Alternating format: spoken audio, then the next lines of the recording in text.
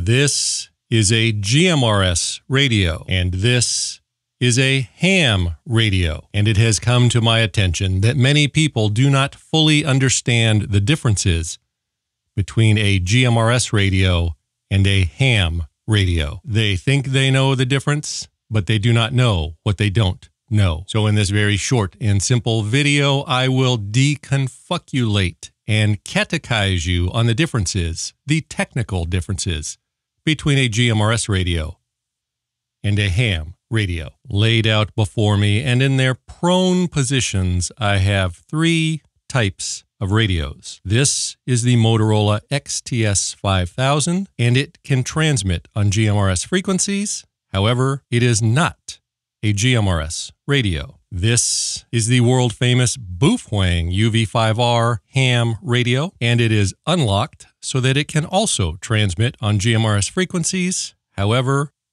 it is not a GMRS radio. This is the Model H8 that TID Radio recently sent me, and this is a GMRS radio.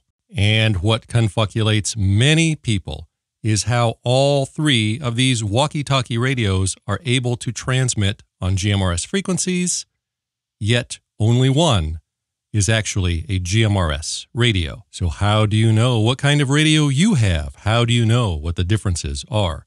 When you purchase a radio on the box, a ham radio will describe the radio as something like UHF or VHF, dual band, tri-band, 2-meter, or some other confusing and meaningless term. And on the box of a business or LMR type radio, such as this XTS 5000, it will say LMR or business type radio, or maybe VHF or UHF or some other confuculating term. However, a GMRS radio, and only a GMRS radio, will say GMRS on the box. So what makes this radio worthy of the coveted GMRS sticker on the box? Irregardless of what some people may try to tell you, in these United States of America, in order for our FCCs to allow a radio manufacturer to sell a radio with a GMRS sticker on the box, that radio must meet several qualifications and specifications. And it is only after rigorous and very expensive testing and certification by our FCCs that our FCCs will assign an FCC's ID number for the radio, and the manufacturer must then affix that ID number to every radio that they sell. As you can see right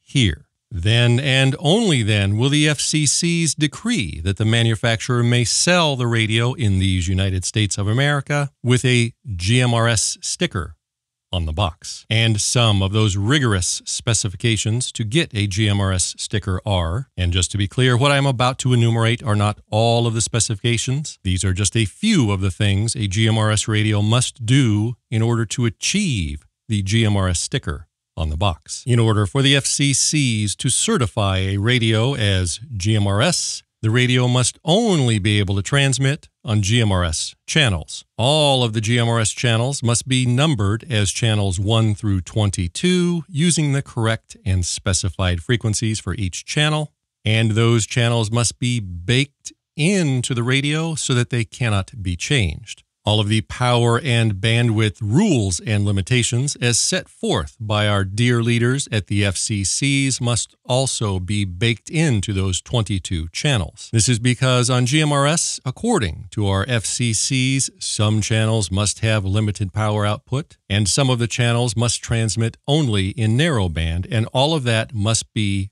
baked into the radio. On a GMRS radio, you must not be able to enter a frequency directly onto the keypad and transmit, not even if that is a GMRS frequency. So you can enter a frequency to listen to on the keypad, but you must not be able to type in a frequency and then transmit. You may only transmit on a channel. If it is a mobile GMRS radio designed to be mounted in a vehicle that moves, it must not be able to transmit on GMRS channels 8 through 14. And if the GMRS radio is repeater capable, the repeater channels must be preset using specified frequencies and with a 5 megahertz split, and that also must be baked into the radio so as to not be able to be changed. Now, many of you probably have no idea what a 5 megahertz split is, and my friend, that is the whole idea. You do not need to know what a 5 megahertz split is to use a GMRS radio,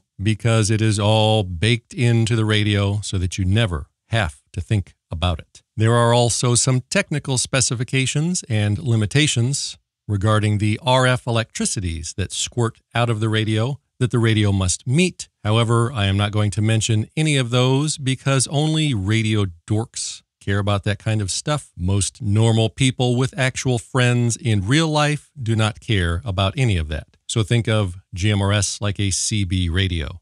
In fact, it is the case that many people refer to GMRS as CB Radio 2.0. A CB radio has preset channels and preset power limits, just like on a GMRS radio. And to use a CB radio, you simply select a channel, push the button, and talk.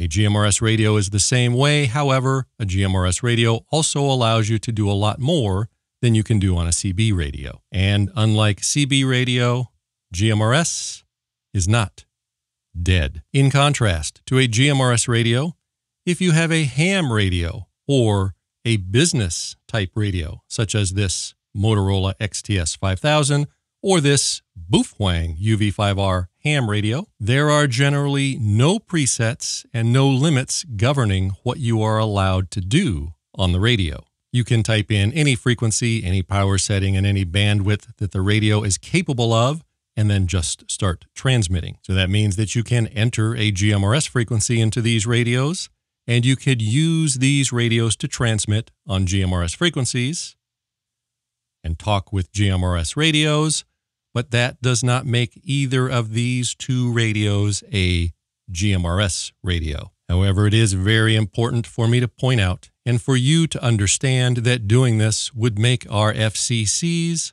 very, very sad. Now, no doubt, some people may have noticed and are probably already furiously banging away at their keyboards to leave a comment to let everyone know that they have a GMRS radio, yet it does not follow all of the FCC's rules that I just enumerated. And it is indeed a fact that I have recently uploaded videos of GMRS radios that say GMRS on the box with an FCC's certification number, and yet those radios do not follow all of those rules that I just spent all of that time talking about. Does this mean that they are not real GMRS radios, or that you should not use the radio any longer because it does not adhere to one of the FCC's specifications to become a GMRS radio? My friend, come close and listen very, very carefully. Are you listening? It is my opinion that when I buy a radio that the FCC has certified as a GMRS radio with the full faith and credit of the United States government standing behind it, as demonstrated by the FCC's ID sticker on the radio, and it then turns out that the FCC's, and by extension, the government of these United States, screwed up and did not do their job, well, my friend, that is not my problem.